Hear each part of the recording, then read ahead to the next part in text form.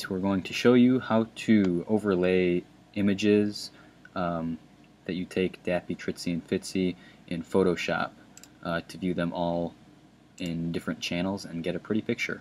So I've pulled up my files and I'm going to select the ones that I want to import. I want these three, so I'm going to drag them right into Photoshop, and they'll each come up as a different layer.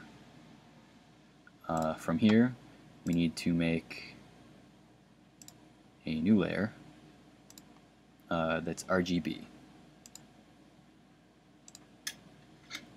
So we've got another layer now. From here, we've got to invert it. Now all the channels are black. And then we have to assign each of these to a different channel. Notice that they're all the same image. It's not going to look very good if you upload different images. Rather, it's all of the same area of the section. So here we can select all. That's Control A, or select all, and then copy it.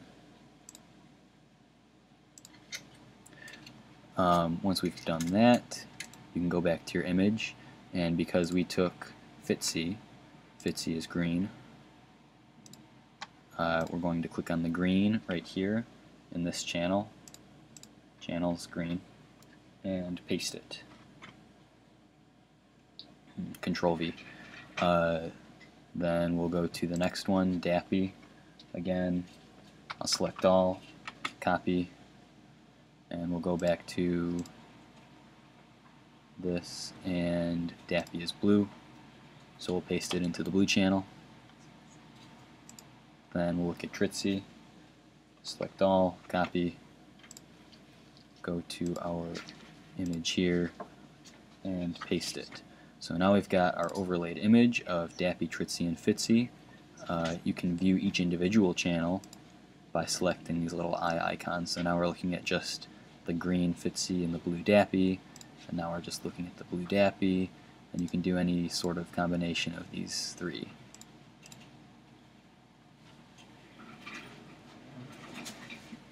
Okay, guys. Sometimes when you take images, they're not very bright or clear. You can mess around with the adjustments here to make your images look better, basically. One of the very easy things to do is just adjust the brightness and contrast, which you can find over here. And then this one, we'll increase the contrast a little bit. And then another very useful tool is the levels, which is right next to the brightness contrast. And then this allows you to also make things bright and dark, but one of the nice things is you can go to individual channels. As you can see in this image, the green is very dominant. So I'm going to lessen the green color. Whoops. And then I'm going to make the red a little bit brighter.